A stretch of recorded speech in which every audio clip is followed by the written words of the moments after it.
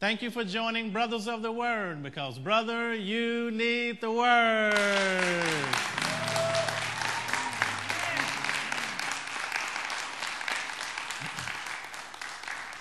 We welcome all of you joining us by television and those of you joining us at airjesus.com. Stay tuned to today's message. Always delighted to have you tune in with us. Would like to read just a little humor that came across this week. A man and his wife walked into a dentist's office. The man said to the dentist, "Doc, I'm in one big hurry. I have two buddies sitting out in my car waiting for us to go play golf. So forget about the anesthetic and just pull the tooth and be done with it. We have a 10 a.m. tee time at the best golf course in town, and it's 9:30 already. I don't have time to wait for the anesthetic to work." The dentist thought to himself, "My goodness, this is surely a very brave man to ask to have his tooth pulled without anesthetics to kill the pain." So the dentist asked him, "Which tooth is it, sir?" The man turned to his wife and said, "Open your mouth, honey, and show him."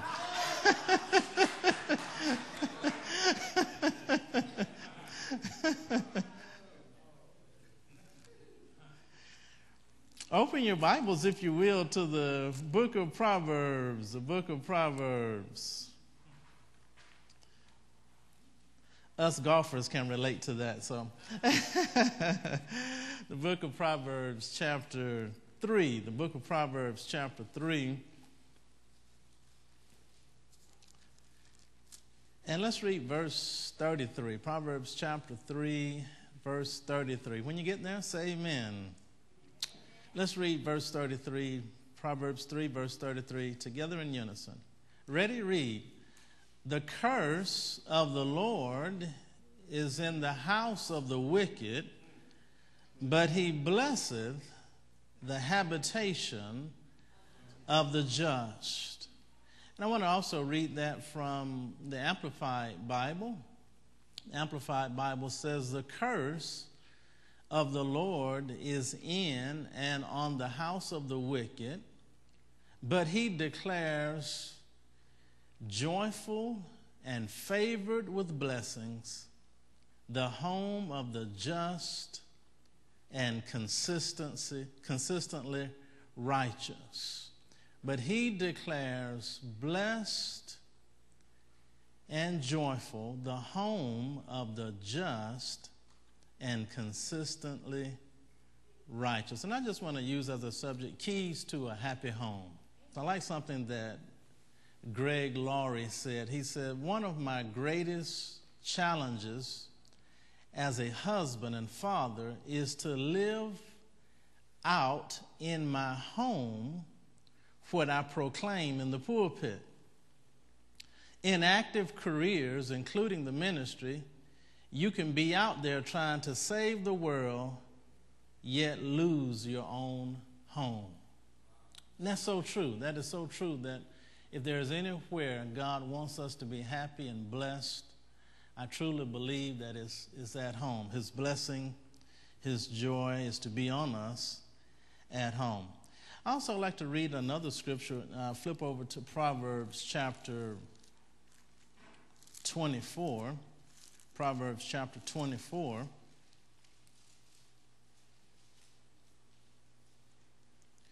Proverbs chapter 24 and verse 3 and 4. Proverbs chapter 24, verse 3 and 4. Let's read those two there. Proverbs chapter 24, verse 3 and 4.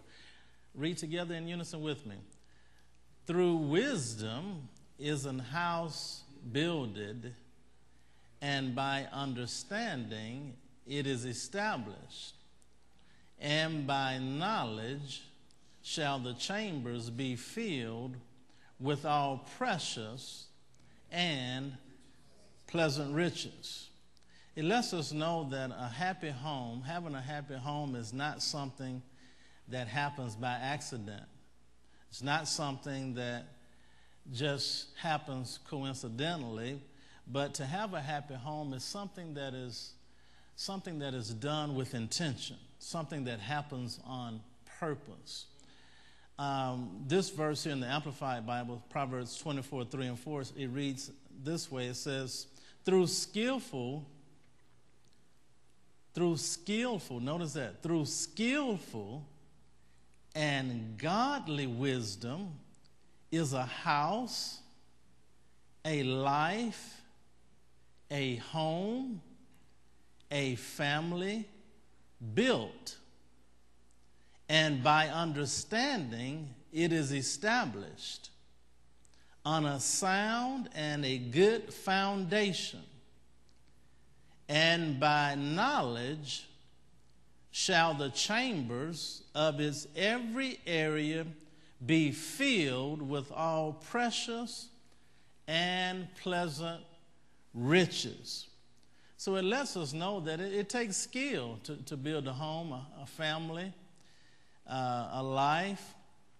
And, I would liken that into actually building the physical structure of a house. Not just anybody can go out and build a house. I'm talking about the physical structure, the physical frame. How many of you know that takes some skill?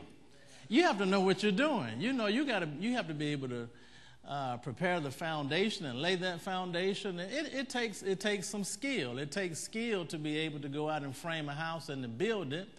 Not many people know how to do it.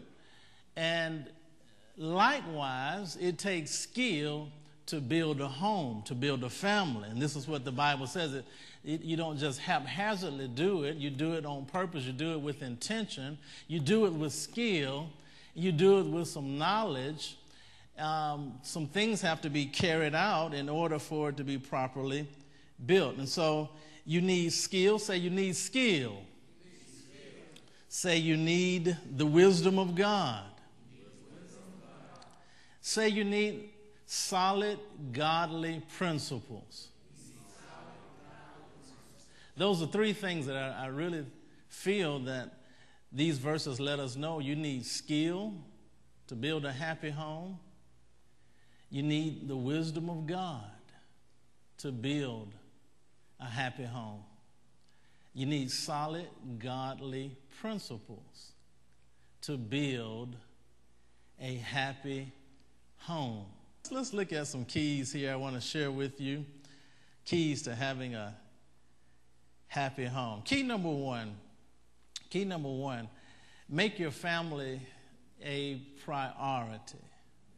Make your family a priority. My father had as his mantra for years, God first, family second, business, career, job third. Key number two,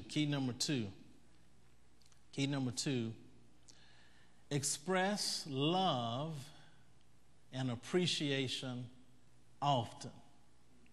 Express love and appreciation. Sometimes when you've been with a family, been together with somebody for a long time, you tend to take them for granted. And in fact, sometimes you can even get tired of them.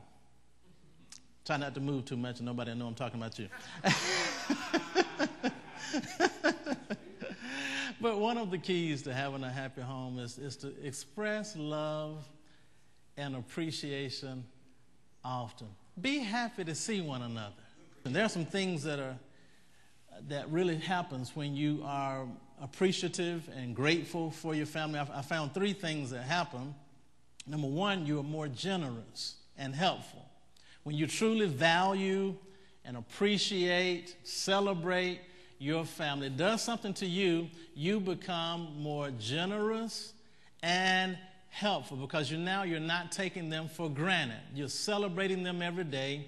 You are appreciating them.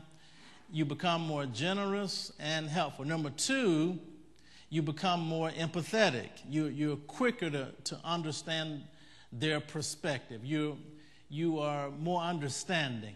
You are able to put yourself in their shoes. So your perspective is better when you celebrate and appreciate and you're truly grateful for your family. You're more understanding. Number three, you're more flexible. You're more adaptable. When you truly appreciate recognize the value of your family and celebrate them every day, you're more adaptable, you're more flexible.